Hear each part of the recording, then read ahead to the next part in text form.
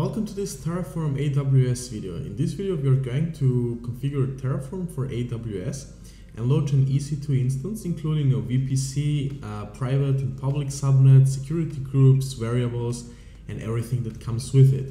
We are also going to generate a key pair which we are going to use for the EC2 instance.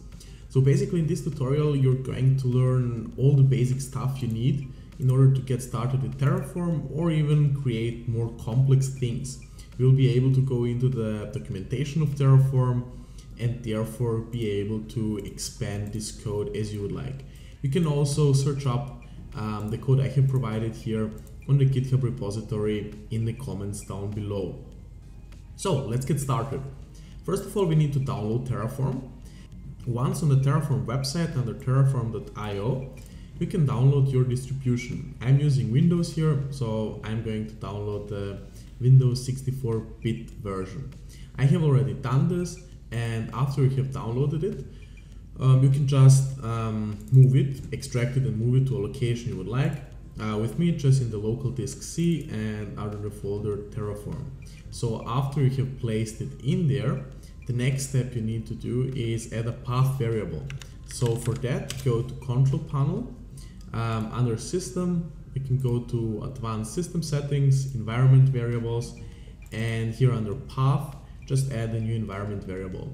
Here it's under C /the Terraform, so I don't have to do this. But if you don't have it, that's how you're going to add the path variable in there. After Terraform is configured, you should be able to open it within your shell. In this case, I'm using Windows PowerShell, and if you type in Terraform, lowercase, into Windows PowerShell, you should see something like this with the main commands and the commands you can execute. So now you need to navigate to your folder. As I have mentioned, this is the code I have already prepared. I have prepared the code in advance since it would take too much time to type this out manually right now. So let us go through this. If you're not familiar with AWS, first of all, we are creating a VPC in which we are going to have our resources. So let me explain what the VPC here is. So here is our VPC, which is a part of the cloud that is isolated for our use. This is not 100% sure. Under the hood, AWS still redistributes this across different users, but for us, we are getting our own virtual machine where we can host our virtual private cloud. So our VPC is going to have different availability zones, and those availability zones you mostly have 2 to 3 within a region. A region is a geographical location, which could be UK, West US, East US, Europe, and so on. And within that, you have availability zones, and each region has 2 or 3 of them, which are data centers that actually have the equipment and hardware where your code is running, where your resources are located. So those are basically the servers. And within that availability zone, we are going to create a public and private subnet. So this means that users coming to our services, like in most applications, you're going to have a public IP where your traffic is coming to, where you could have some websites hosted or some APIs that need to be accessed over the internet. And then you have private IPs that can only be accessed within those VPCs, so it's not available over the internet. And you could have stuff like databases, certain servers, microservices, or something else in there which is not available to the public.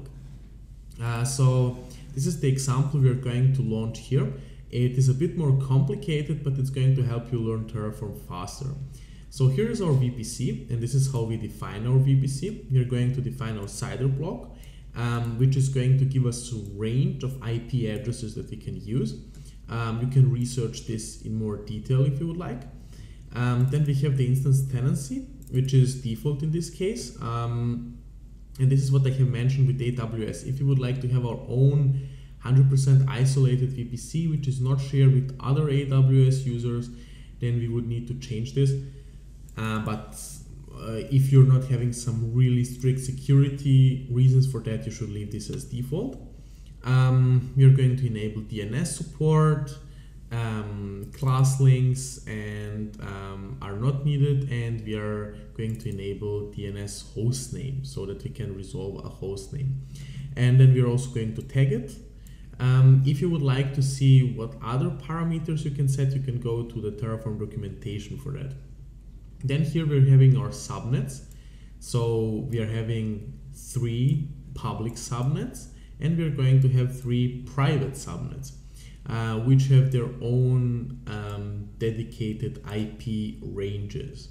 And those are going to be in different availability zones, which are going to look the following. So EU West 1A, EU West 1B, and EU West 1C. This is how availability zones are tagged. Then we're going to have our private subnets, which are again spread out over the same availability zones. The next thing is we're going to have an internet gateway. The internet gateway is going to be there to allow communication to the internet.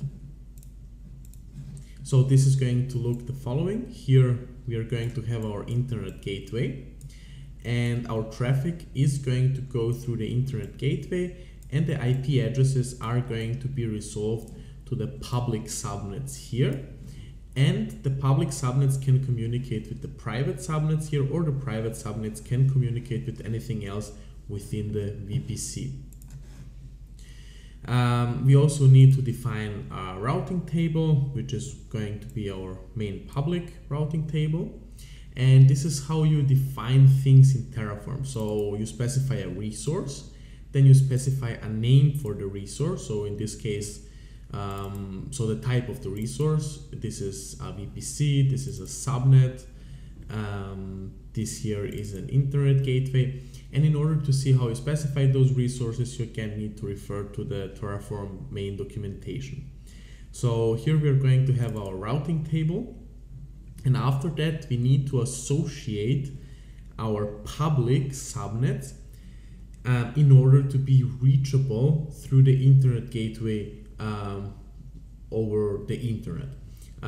So we need to define our subnet ID. In order to access our subnet ID, we just specify the parameter. So we go to an AWS subnet, and if we go to an AWS subnet, we are referring to those resources here selected. Then if we go to a main public one, we are then referring to our main public one here. And then we can access, for example, the ID of it. And there is a certain number of variables that you can access per default here, and ID is one of them. ID or name, for example, are the most commonly used ones. So now we can specify a version in Terraform. So this is version, so we require version 0.12 as a minimum. I think the newest one is 0.14 currently. And then we need to specify our variables. And in this case, I have specified the region. In this case, it is EU West 1, and path to our private key. So we need to generate the key pair for our EC2 instances.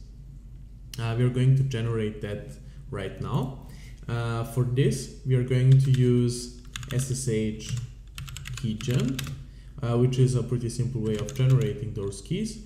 And we're going to define the key name as my key. And you can skip those phrases, and now we should have a my key and my key public. Our provider is going to be AWS with the specified region of AWS region. Now we need to define our next resource, which is going to be our AWS instance. And one thing also to notice in Terraform is that all the files need to end with TF.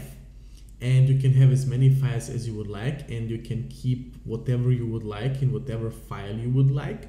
So it doesn't really matter how we split this. We could, for example, just use the instance in the key.tf and the volume somewhere else.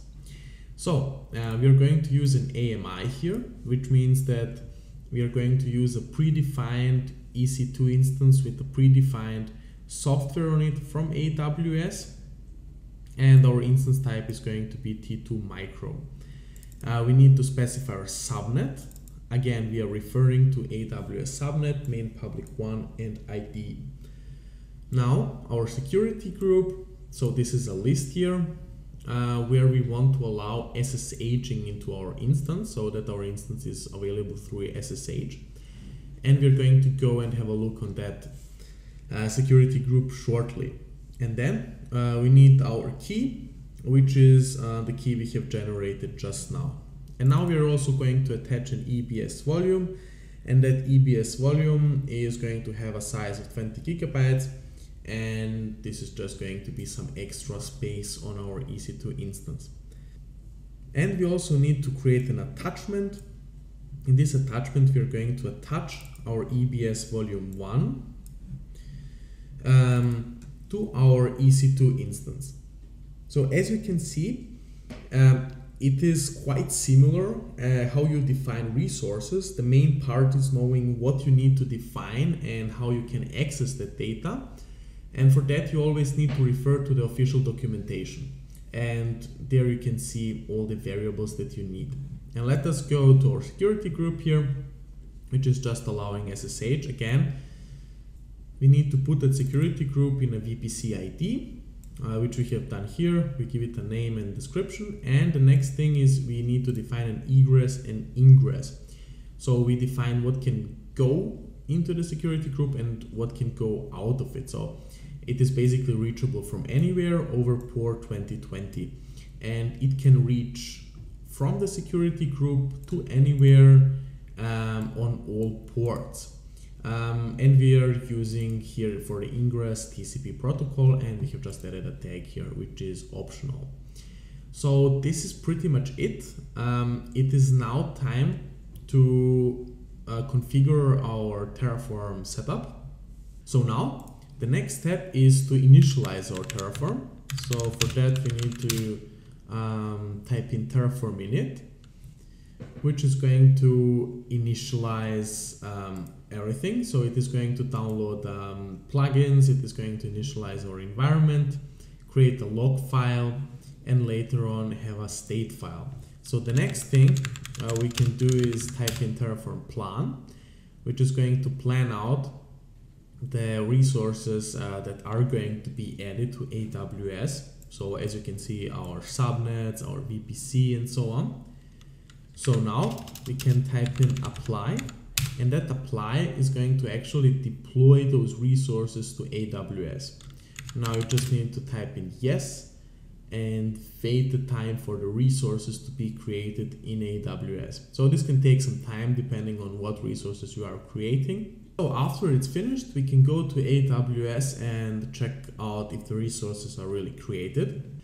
I'm going to go to my dashboard, and we have an instance running here. So let's open this, and this is our instance running. It is still initializing, so let's wait for it to initialize before we SSH into the instance. And as you can see, it's in our private subnet, which we have defined 10.0.1, and the last one is going to be assigned by AWS. This is our public address. We have our instance ID, our AMI that we have used, and so far so good. We haven't really configured much more. We can go to the storage and check out the storage, the EBS volume that we have added here. Our 20 gigabyte volume should be right here. We can also go and check out our VPC. Just type in VPC and see if that resource has also been properly created. When we go to our VPCs, we can see that it is created here, our main VPC. So this pretty much wraps it up. Our goal here was not too complex, but I think it should be more than enough to get you started and familiar with Terraform and AWS and the main concepts you will be working with. So when you are done with this, don't forget to destroy everything. So for that, type in Terraform destroy. And And if you do that, all the resources are going to be removed. Since we have created some resources here for which we would need to pay money, it is also good that you don't forget to do this step. So I hope this video was useful. If you have any questions, leave them down in the comments or send me an email, which is also in the description down below. You can also check out noveltechmedia.com if you need more help, or you can check out some courses over there. Thank you so much for watching and see you in the next video.